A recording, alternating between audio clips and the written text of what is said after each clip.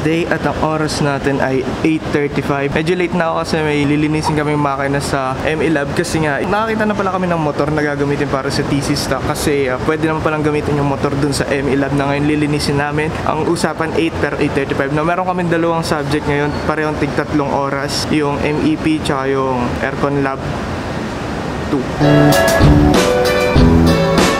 Tsaka yellow day nga ulit pala ngayon kasi ang daming naka-yellow na naman at di na naman ako naka-yellow kasi nga wala akong yellow shirt sa dorm.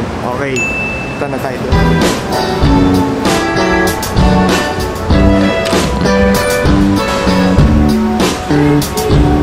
Kali dito namin lilinisin. Ayan na sila. Actually di nyo sila kita pero nandiyan na sila Nicolay tsaka si Kyle. Papalit ako damit.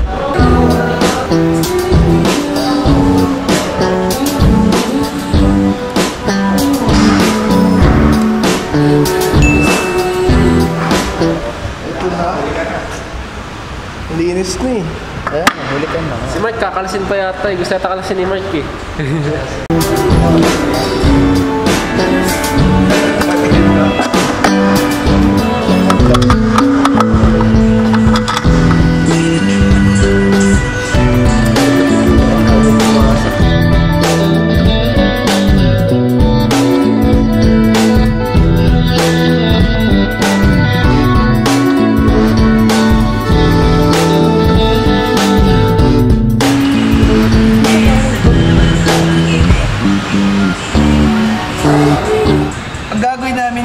Susukatin namin yung RPM neto para magawa na namin ng para makuha namin yung power. Hindi. AC motor ka eh. Pag AC motor, matic yung power mo 220 or 230 volts na. Di ba i-reverse engineer natin yun? Hindi na, yun na nga yung gagamitin. Kukunin namin yung RPM para makuha namin yung torque. Kung yung torque sapat na para paikutin yung list namin. Okay? Yun. Ito ba yung attachment na yun? Actually mamaya na idaldal. Gawa muna tayo nito tapos dun ko sabihin sa inyo o sabihin namin sa inyo kung ano mang mangyayari.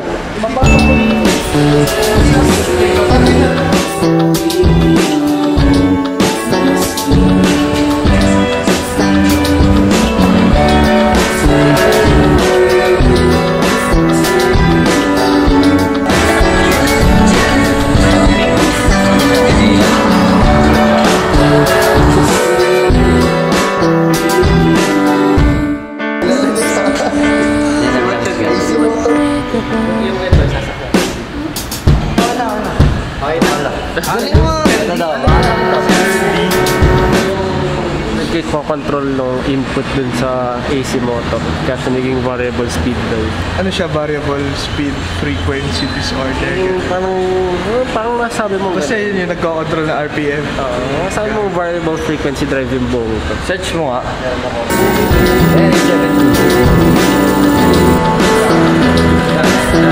Ayan, 30 mismo 50. Okay, mission complete. Hello, mission complete. Nagawa na namin yung goal namin ngayong araw na makuha yung mga designated na RPM ng motor. Kasi nga, tulong ng variable frequency adjuster. Basta yung nag-adjust siya. Basta variable adjusting frequency machine. 38 yan? Nakakapagod ba maging MEC president? Hindi, nakakatuwa. Pero nakaka-stress. So, nagko-compensate. Masaya ka ngayon? Sobra. Kita sa mukha ko dun. Tama. Hindi siya, mukhang hindi tulog. Mukhang hindi ito natulog ng 4 na oras. Tama. Ang laki talaga na eyebags ko. Ayos. Astig yan. Astig. Gaya niyo siya. Bigyan mo fish back.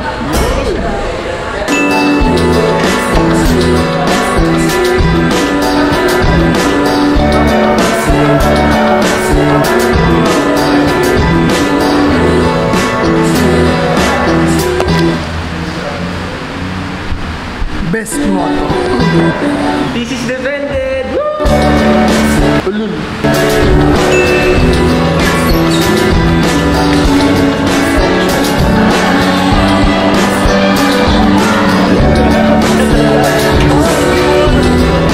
Kain muna kami. Ito, kasama ko si Boss Rashid.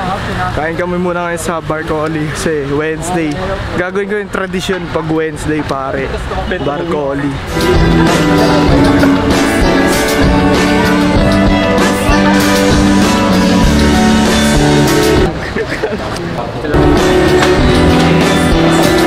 Dalawang order ako. At yung chicken, dalawang order.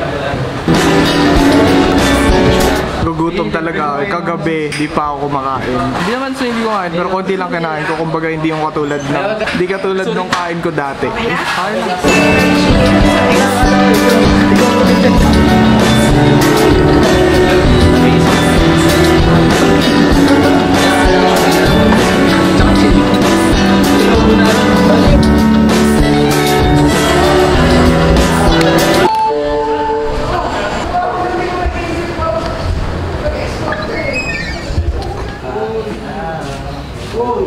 Diba? Wala pa. Pero 3 hours MEP, tapos 3 hours aircon lab, pero malamang sa malamang di man masusunod. 11:20.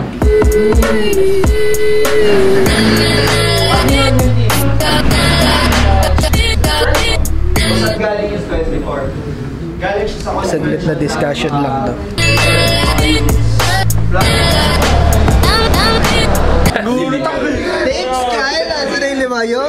Thank you. Ay, Kyle, thank you. Ay, Kyle. Kyle, tangin na mo. Saan nyo sa'yo? Ba't wala? Wala, dapat tao. Saan ako binili mo? Ano ikaw wala?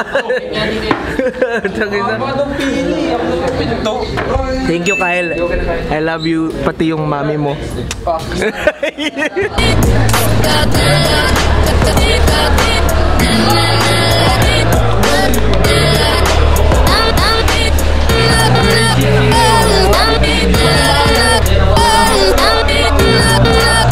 Aircon lab. Di ba kung ilang oras na yung baka nga mamaya wala. Pero oras natin ay 1:47 at alas na siya magsisimula sa 3 oras. Pero hindi ako sigurado.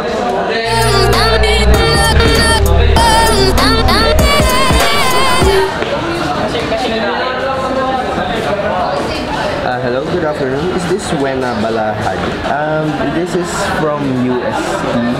We are the students who will be conducting the Sino yung tinatawagan mo kanina? Tinatawagan ko yung CEO ng company.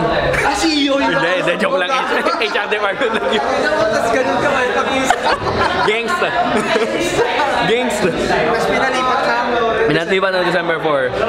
Tatanong ka pa mamaya kung pwede mag-document. Yeah, para masama ko kayo kung sakali, bait ni Keanu eh, idol. MVP. Kabayan mo ako, tapos fish bump mo. Idol lang.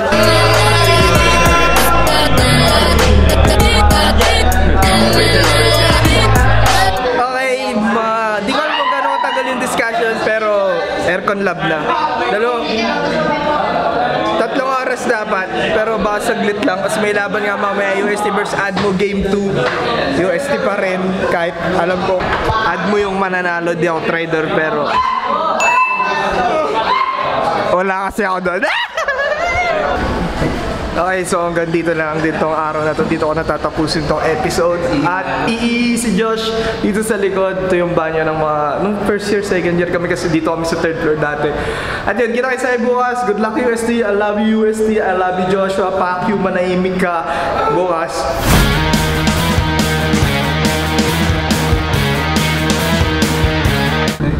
Ang gago ka lang.